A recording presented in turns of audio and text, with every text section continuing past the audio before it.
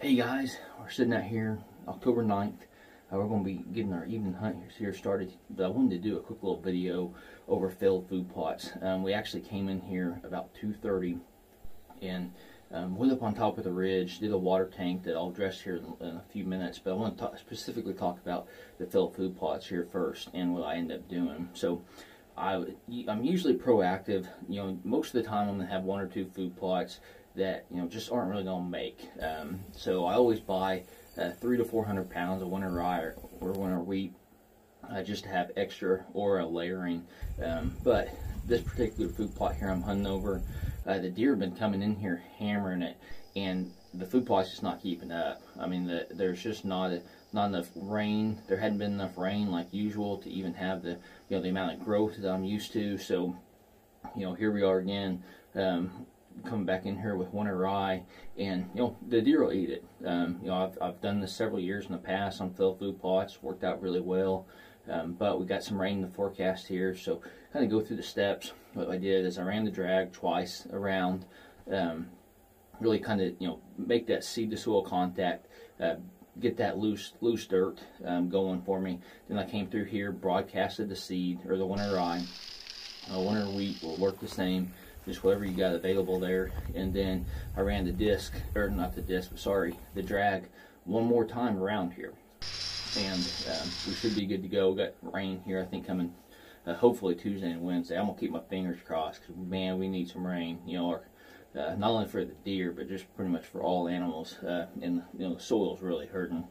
But the other thing I did get going is I ended up establishing another tree for a mock scrape. Ended up scraping up the ground a couple spots here about 30 yards away. Been having quite a few deer left and right here coming through the food plot, but I really want to slow down that movement. That way I can isolate that buck if he comes through here, or a buck that comes through here, that I want to harvest. And then kind of what I was addressing there at first is water tank. So I was running the 40-gallon water tank up on this particular ridge top here, and the deer and the raccoons and the bobcats, I mean, they're just all in there, which is phenomenal. But I was starting to run out of water, and very quickly. Well, I want to make sure that I get still those Tacticam XB video cellular footage so I can share with you guys, as well as keep it for myself. But I needed to get a bigger tank.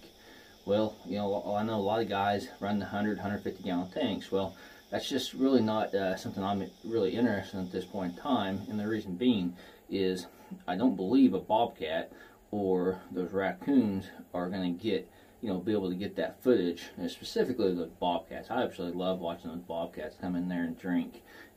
Even though this fall I'm probably going to try trapping them. But I do enjoy watching them, for the time being.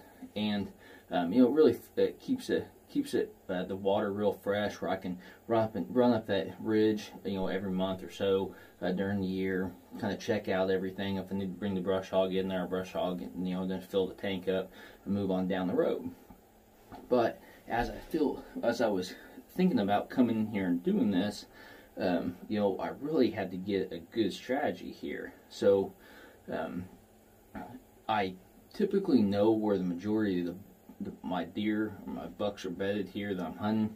So what I ended up doing is I drove all the way to the far end of the piece of property, went up the far end, come back around, and then came in. So basically what I've done is I ended up coming up through there, taking any deer that was basically bedding up here that was going to get up, and forcing them, if they were, pushing them back on this piece of property. So basically, it's just kind of protecting your deer herd there.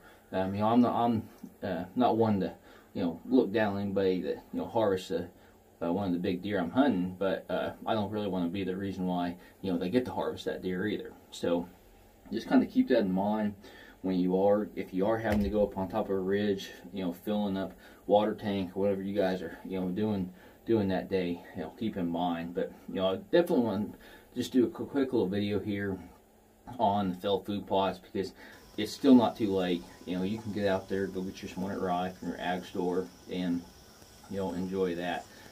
It was pretty hot today, but I got to enjoy a little Pepsi action after my work effort. So we're gonna go ahead and get quiet here. Appreciate you guys liking the video. Like always, hopefully you guys are getting out there nature. Best luck on your upcoming hunt.